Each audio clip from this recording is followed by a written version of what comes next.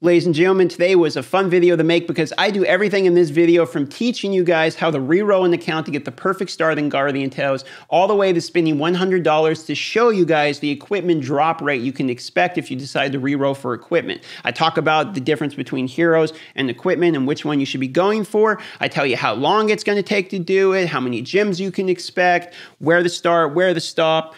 Everything you need to know to get the perfect re-rolling start in this game. I love you all. Thanks for watching the video, and let's go ahead and get into it. Something important of note in the beginning, this is going to take approximately 20 to 30 minutes for each reroll. The rerolls are going to give you a chance to do one 10 pull, as in most gacha games, one 10 pull is your first big pull, and you can choose between either trying to pull for a hero and get one of the best heroes, or you can try to pull for a weapon and get one of the best weapons. Keep in mind, there is no guarantee you will pull a unique in this game, or a 3-star, or a legendary, as it would be called, or an F5 in other games, the best characters. In other words, there is no guarantee that on the first 10 pull you will pull one. The drop rates are 3% for a weapon. That's per one, not for a 10% or not for a 10 pull, and you are doing a 10 pull, so it will be higher if you want to do the recursive math on that. You can, but it's 3% for the weapon and 2% for a hero. You get 10 in the box, and good luck. It costs 2,700 gems to do a 10 pull, and it costs $25 for 3,000 gems. That means you're saving about, $22, $23 every time you attempt to reroll in the beginning to get the character you want. So you can pat yourself on the back if you're doing this, because you're probably saving about $40 an hour. Now, we're going to talk about what characters you're really looking for. This is without a doubt the #1 character you're going to be looking for, Marina. She is a tank. She also does pretty good damage because she has the best hook shot in the game, which pulls somebody in as well as taunts them. She puts a shield on everybody at max rank. She has some pretty good attributes about her, and I'm not talking about her physical appearance. Her abilities are pretty good. I have her. She's also the best character in PvP from what I have heard. I've used her in PvP, the great effect so far. And when paired with her weapon, the Armada, she's even better. Now, if you want to know who else you're going to look for, this character is a very strong PvP character, but is overall one of the stronger range characters in the game, Bari, so you can look for her. She would be a good pull, and she's also the counter to Marina in PvP, so therefore she almost kind of shares in PvP the rank 1, because if someone has Marina and you have Bari, you have the counter, right? Speaking of PvP, this is another good character for PvP. This is Lupina, Lupina.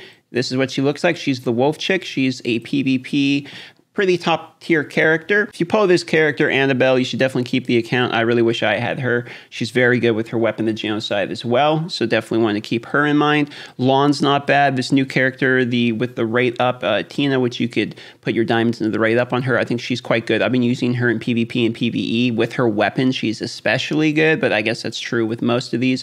I wasn't terribly impressed with Eugene. Lawn's good. It's kind of a support character. She can do some healing with her awakening skill, which I like a lot. But really, you're looking for Marina. Lupina would be good for PvP. Bari would be good overall. Annabelle would be quite good. If you pull this character, which is Pliltvice, or however you pronounce that, you can actually get her for free just by playing the game. So if you pull her, it's not a rip. It's not like you have to start over, but you can get her for free. But it takes a while to get her, so consider keeping her. It's not a useless account, but just throwing that information out there. Okay, so let's get into actually how to do the rerolls.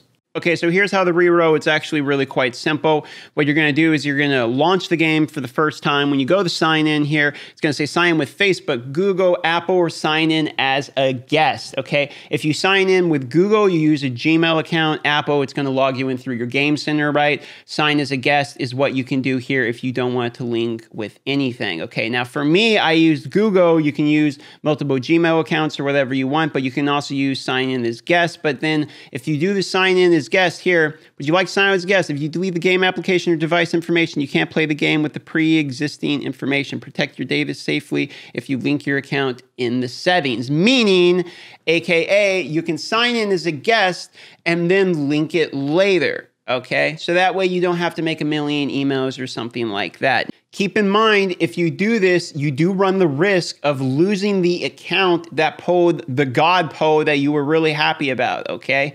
So for that reason, be careful. Also, I signed in as a guest, logged back out. When I was in the middle of the tutorial, all that progress was lost. I do probably recommend making Google accounts, okay, for this, just that way they're all saved and you have multiple accounts and you can really pick the best one you want already. If you get stuck where you can't log in, kind of like you saw on my previous screen there, just change the server, which will force log you out of whatever guest account. If it's a guest account, you will lose all the items on that. Otherwise, it would just force log you out and you can log back in with your Gmail again. Now we need to talk about re-rolling and what actually you have to do once you re-roll the account. So what you need to do is you'll go through the tutorial and then it's going to take you to normal. It's going to take you to World 1. You need to clear all the way through World 1 in order to get enough achievements and have your free pose plus the 10 pole, okay? You can stop at 1-4 if you want, which is when summoning unlocks and you get some free pose with the little bit that you've gotten by then. But if you go all the way through and just do 3 more stages up to 7, I think some of the side quests might be required, to be honest. You do a couple of them because they don't take that long. The side ones you can see are just 1 star. And only, some of them are only like 30 seconds long, okay? But if you go up through 1-7, you'll have enough for a free 10 pull on top of the free ones you had up from 1-4. So I do recommend going all the way through 1-7. Might take you a little bit longer, but that is probably the best way to do it. Now, do you want to do hero or weapon pose? That's what people normally ask is, okay, well, I got my free tempo. DM, should I do it in hero or weapons? The go-to answer is weapons because weapons can be put on the starting character, the knight person, and will up your power significantly because you can get like abilities with them and whatnot. However, the heroes for me are more fun because you get to try to get the characters you want. I think the answer for me is this. If you're not willing to reroll very many times, you want to reroll for the weapons, okay? That way you'll get the higher drop rate. Weapons are a higher drop rate than the heroes, and you can use those weapons on your normal hero you start with, okay? However, if you're willing to put some time into rerolling, meaning like maybe a couple days or all day one day, then try to go for the hero and then try to get the hero that you really want. So you'll enjoy the game from the beginning and you're not going to feel the nature, the gamble over and over again trying to get the hero you really want. Because in my opinion, the game is very fun and should be played for the fun aspect, not for the competitive aspect, as PvP is definitely pay to win from my experience. So definitely play it for fun, reroll until you get the character you want. And at the end here, what the heck, I'll do a few pulls just to show you guys some of the drop rate as well. I'm going to show you that this is $100. That means the pose you're about to witness, if you reroll enough times to get that many pose, then you will have saved $100. Keep in mind that the $100 I'm spending is going to accumulate on the account, meaning this account's getting stronger, whereas if you guys are saving the $100 by rerolling a bunch, it's spread throughout a bunch of other accounts, okay? So there is that to be said. That being said, we have 13,000 gems. That's the ding of my PayPal telling me your money is now gone. I'm going to do some weapon pose so that way you guys can see what the weapon pose look like. And when you do a tempo, it is just a tempo. You don't get the one freebie. It's not an 11 po or something like that. However, you get a 300 gem discount. Now, see, look at that. This could have been a full reroll right here. And what you can see here is just a normal. Look at these. These don't look good at all. Rare, that's a 2-star rare, a rare. There's a 3-star unique. That's not terrible. I guess Earth Song two-handed. There's a God Ring. And that's the other thing about the equipment is you can put multiple pieces of equipment because you can get rings and stuff like that. See, this is quite a bad pull. This would have been a very disappointing half hour to blow through that. You see, the only one that looks decent here is the Earth Song two-handed. The other thing is, you notice here where it says new. Let me show you another reason why equipment pose are actually quite good. Because in the menu here, when you go to the book, and you go to items, when you get a new one, you get gems based upon acquiring new items. So you can actually, if you do a bunch of these pose, right, over time, you get a little bit back, okay? Now granted, that's not very much, but just a little bit of information for you. Let's do another equipment po here. Go ahead. You know, I got to turn the music on. What am I doing? Whoop. Sorry, it's supposed to be so loud. Oh, see, there's one rare one in there. That's an accessory, a gauntlet. a rare flame staff, a unique claw, trident two-handed, the bow's gauntlet, and a necklace accessory. Ooh, a 4-star earring legend accessory. I think that might be one of my better earrings now. Cat basket and ice crystal basket. See, most of these are complete and utter garbage. Now, granted, you can rank them up. Okay, so we got 2 new pieces there. So there is 2 pose. We have 8,000 left, okay? So that's what? We have 3 pose left? No, only 2 pose left? Well, my math is terrible. Oh, it's gonna go again. I can't math right now. Yeah, 3 pose. So we'll do 3 more here. See, look at this. There you go. Bronze sword. Necklet, you see? In other words, the equipment drops can be quite bad. This would have been, what, 3 rerolls? 4 rerolls?